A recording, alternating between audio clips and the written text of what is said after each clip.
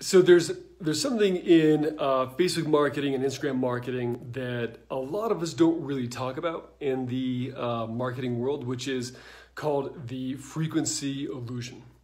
And the frequency illusion is basically this phenomenon that everyone's experienced, where you see someone or something or a service or a product. It could be a car, it could be a real estate agent, right? It could be a certain, hat or t-shirt that you wanted to buy for a while.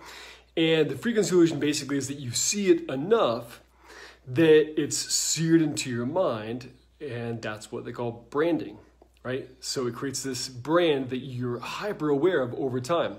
Well, the frequency illusion also basically contributes towards people's buying decisions. Right? If they see an ad again and again, it builds familiarity, it builds trust. They see this brand, they see that person or that expert as the authority figure, right? Whatever it might be. But there's a key element to that a lot of people are forgetting, which is the frequency illusion.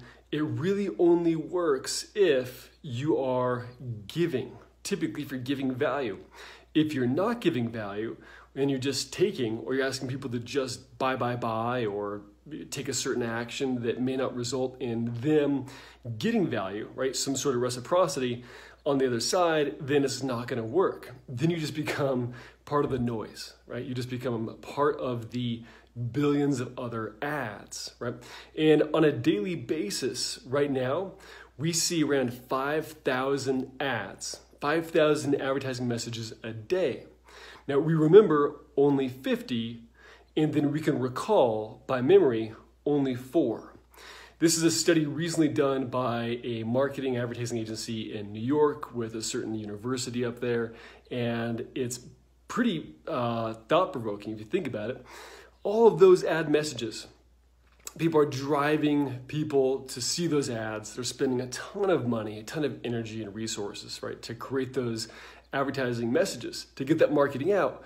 But out of 5,000, people can only remember, basically 50, but they can only recall and actually say what they were, about 4 of them.